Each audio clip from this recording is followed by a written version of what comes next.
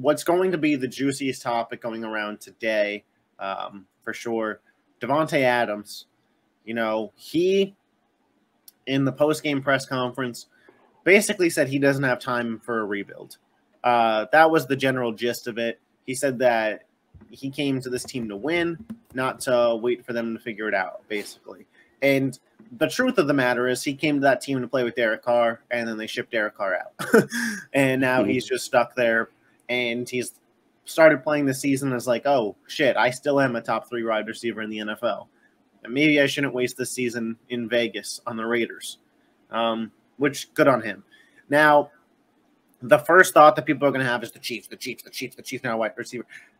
The Raiders are not trading Davante Adams to the Kansas City Chiefs in their division. So let's rule out Chiefs, Chargers, Broncos. That's all not happening. They are going to try their hardest to send him to an NFC team as well. They don't want to play him.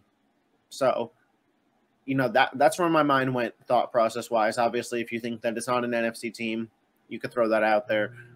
But then I started going through the NFC teams, right? None of the NFC East teams make sense. The Giants make sense in terms of they need a wide receiver, but I don't think he wants to go there because it's the same boat as the Raiders. Then you start looking at the NFC West. The Rams are about to get Cooper Kupp back. They don't really need a wide receiver. They have him and Puka. The Niners, they're loaded. Seattle's loaded at that position. And then it's Arizona, again, same as the Raiders. So that's out. You look at the NFC South, the Saints, if you wanted to play with Derek Carr, sure, but they feel like they're pretty strong at receiver, and now Carr's hurt. Buccaneers, strong at receiver. Panthers, crappy boat. Falcons, that's a team that can make sense. And then the NFC North is the division that makes the most sense to me. Vikings don't need them. Bears don't need them. But Detroit and Green Bay, reunion back to the Packers, I feel like that is – those two teams have done business before. That feels like the best spot. A team that's going to be a playoff team that needs a true wide receiver one that could really help Jordan Love develop. Adams has some type of repertoire with Jordan Love from practice, I'm sure. They've played together before. Then you have a receiving core of Adams, Watson as a 2 when he's back, Dobbs, Musgrave, Aaron Jones, A.J. Dillon. With that defense, that's a legit team. That's a team that could beat the Cowboys in a playoff game. So, to me, the Packers make the most sense. What say you? Yeah, I have 2 teams. One was the Packers for sure.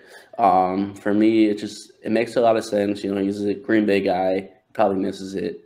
And like you mentioned, Jordan Love was there. He wasn't like just on the bench. He's got repertoire with those guys in the organization. The GM, he's worked with LaFleur before. The GM, the practice facility, he's comfortable there. So he definitely, I think, would be for that. And then for me, it's a very interesting place, but I think it could work so I think the Colts. I know you mentioned, they're not an NFC team. They're not maybe in AFC South, though. That maybe playoff mode this year, but if they got Davante Adams with Jonathan Taylor possibly going into next year. Michael Pittman's still there. Michael Pittman, like that's a solid team. And I know Jim Irsay, he's wild. So he definitely wants to maybe make a big splash. And I think with him on that team, that would help AR so much.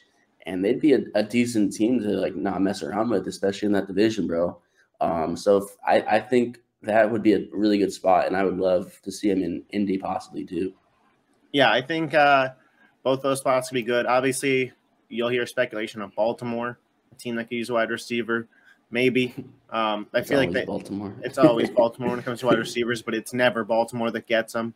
You could hear Cleveland, him and Amari Cooper potentially, especially now that Nick Chubb's out. Cincinnati, no. Pittsburgh, no. Just running through these teams. Bills, Miami, no. Jets, no. Patriots, maybe, but please, Davante, don't do that. Don't leave one Jimmy G for another. Like you said, the Colts, the Jaguars, I think that they're fine at weapons. Texans, they seem like they got a lot of wide receivers that they're trying to work out right now. You don't need to add – it's Davante Adams, so you wouldn't say no, but – and the Titans no. So, yeah, I think the Packers are the clear choice, but I don't hate the Colts idea.